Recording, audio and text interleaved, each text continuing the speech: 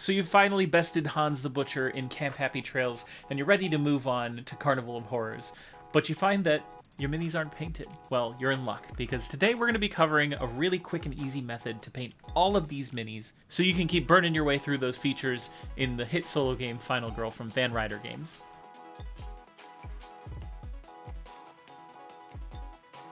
Final Girl is a solo strategy game from Van Ryder Games in which you are going to be playing of a protagonist in a horror movie film, fighting off the villain and also saving other people along the way. Van Ryder has produced a ton of these awesome, high-quality minis that I will be teaching you today how to paint your way through in order to get them to the table as quickly as possible with little time and money invested. The way we're going to do that today is with a technique I like to refer to as the Sundrop method. You may have seen this on a lot of Kickstarters, especially ones who have a lot of minis in it. They like to use this method to add some dimension, some depth, and some cinematic feel to these minis in order to make them look a little bit more exciting than they normally would.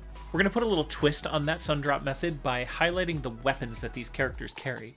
It is a horror movie after all, and they are going to be using these deadly implements in order to best one another. So I think it's really cool and really important that we highlight those things to give it just a little bit extra flair. And as you can see, Final Girl has already established the color palette for us. We're going to be doing a little bit of red, and we're going to be adding a sepia tone to all of these minis. We're going to knock them out in no time. The Sundrop method itself features a gradual addition of lighting values that we will then add a filter over top of by way of using what's called a wash. Now the wash can be any color that you want, but as I mentioned before, we're going to be using a sepia tone today to kind of keep it neutral. We want to keep it classic. We want it to feel almost film noir. The next time you're ordering that Kickstarter that has over 100 minis in it, you'll already know how to paint all of them before anyone else gives you a hard time about not having any painted minis in your board game. Oof. Call me out. Not that I've ever experienced that before. Jamie, you're a mini painter. Why aren't your minis painted? Well, guys, I'm painting everybody else's minis. That's this entire box. This can also be a really effective technique to just add your own flair to a game that has such a distinct characteristic to it already. If there's a game you have that is already cinematically appealing or inspiring to you, this really simple method can help draw out some of those details without spending a ton of time on each of them. Ideally, without dry time in mind, we're only going to be spending like 10 to 15 minutes on each of these minis. The following is a list of materials that you're going to need to paint along with today's video. Please feel free to pause this if you miss anything.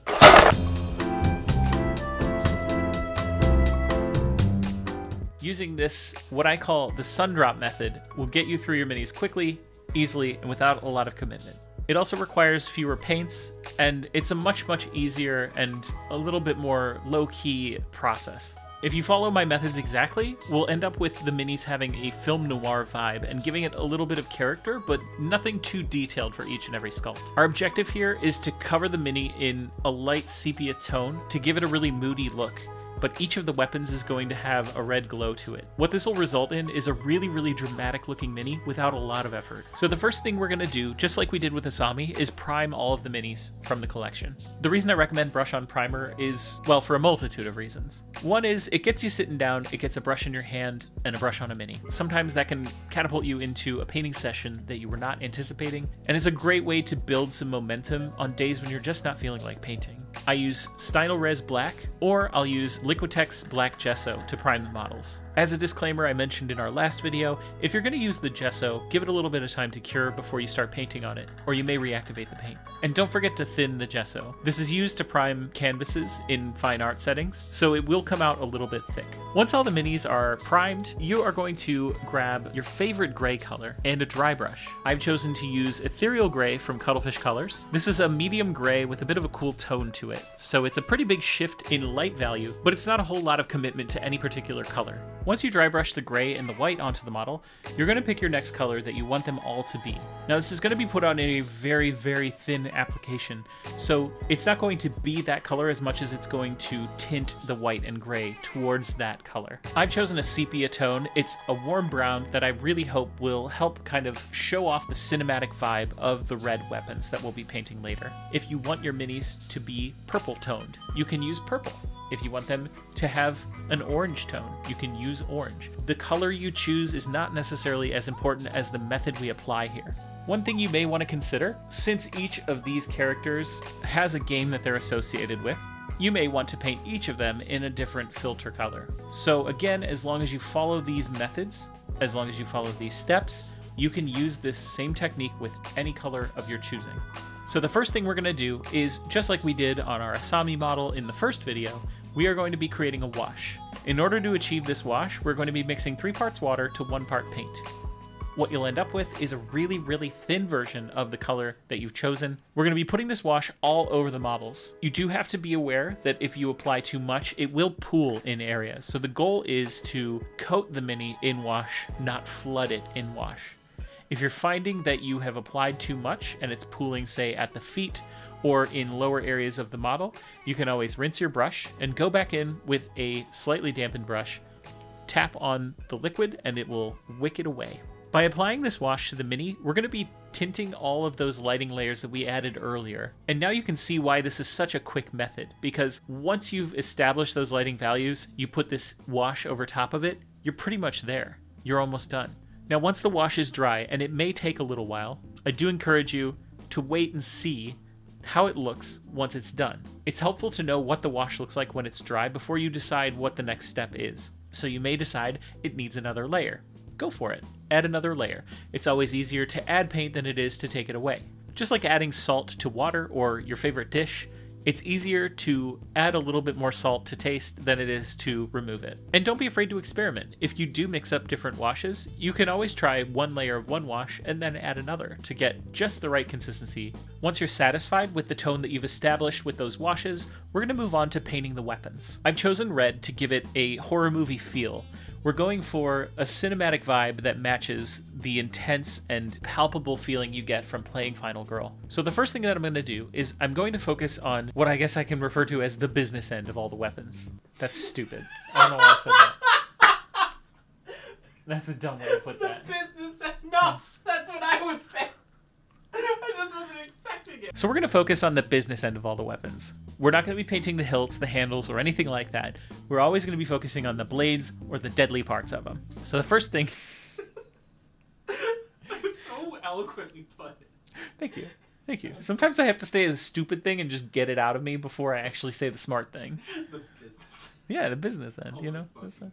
So I'll be taking Sacrificial Red from Cuttlefish Colors, and I'll be painting it onto the pitchfork in Dr. Fright's left hand. Once we've layered on enough of that red to reach the consistency of color that we hope for, we're going to go back in with a little bit of white. Once that brighter lighting value is established, we're going to go over it again with a little bit of that original red color. It's going to create a visual glow effect that will add depth and dimension to the weapons. For bonus points, you can always go back to your old friend the dry brush, dip it in a little bit of that Sacrificial Red, and dry brush it in areas around the weapon to give it even more of a strong glow effect. And once everything's dry, you're done. That's it. The Sundrop method. Super simple, super easy, applicable to just about anything. A lot of times you'll find that the Sundrop method is used in Kickstarters or games that feature a lot of minis because it's a really, really great way to paint your way through a lot of stuff very quickly. And again, you can alter this to fit your needs. If you want them to be purple, you can just thin the purple the way that we did with the brown. If you want to make them yellow, you can do the same thing. The only limit is the imagination that you put into it. I hope that learning this Sundrop method makes you feel a little bit more capable to tackle any huge projects you might have laying around that you've just wanted to paint but haven't had the time to do. This is easily something that you could prep on the weekends and then come home and paint while you're relaxing on a weeknight after work. It's a low commitment, low effort, easy to do, very relaxing method to paint these minis, and you can knock out a bunch of them. And people will be really impressed, I promise. People get really impressed with painted minis. I'm the most impressed. No, I'm just kidding. Whether you enjoyed the detail painting or the Sundrop painting more, I hope you feel a little bit more empowered and capable to paint through these minis because it's such a joy to do so and see the painted minis while you're playing your game. I genuinely feel a game with as much style and panache as Final Girl deserves painted minis.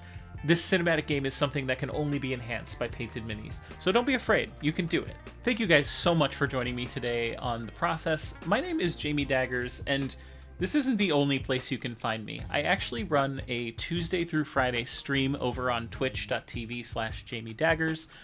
where I will be painting from 1 to 5 p.m. almost every day. One of my favorite things that we do over on my Twitch channel is every Friday we do a 4-color challenge where I have chat pick 4 colors and I paint a mini start to finish using only those 4 colors. The one you're seeing right now is one that we did most recently, and believe it or not, that is 4 colors only. Otherwise, you can see me do all other sorts of weird stuff like drawing Pokemon from memory and sharing all sorts of fun stories and anecdotes with the community at large. I'm also always teaching people over on the stream, so if you have any questions as you go through this process, don't be afraid to come over and ask them to me while I'm live. I love teaching people mini painting, and stream is no different. I also have a handful of other YouTube videos that you'll find here on my YouTube account, and shorts that go through technical skills that you might want to brush up on. Brush.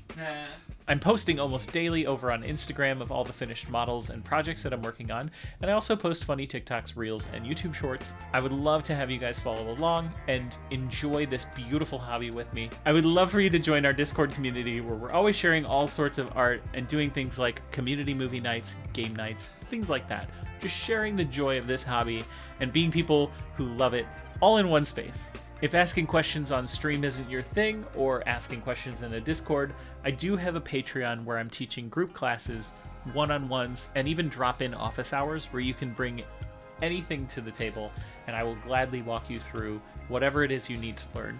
Those are all available through my Patreon. We host them through Discord, and I would love to have you be a part of that. And while we're on the topic, I want to thank all of my patrons that you see here on the screen right now. As a full-time artist, my income comes mostly from streams and patrons like these wonderful people here who have been supporting me over the past few months as I explore this new career being a full-time mini painter.